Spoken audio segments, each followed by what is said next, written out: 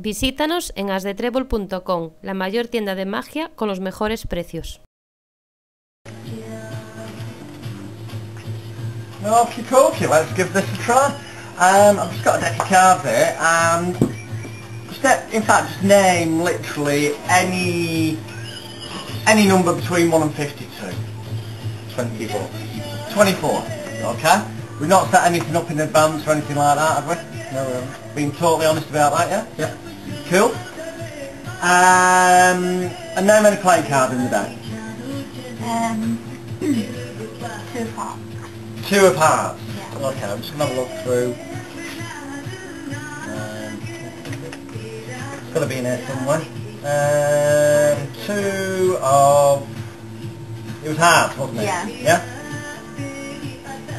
There it is. Fantastic. Now, one thing I didn't tell you is that before this trip began, I did something very special to these cards. I marked each and every one of them, but in a manner that's actually becomes quite clear and obvious to you when you look at it.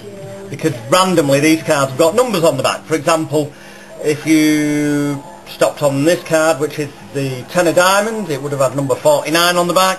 If at random we took, say, I don't know, just this one, with number 10 on its back, it would have been the 10 of clubs. Number 25, Queen of Hearts. They're all completely different. The number you randomly chose was? 24. Now here's the weird thing, you had free choice of card, free choice of number, yeah? Nothing set up, you'd agree? Yeah. And yet, weirdly enough, 24 is the exact number on the exact card that you randomly chose.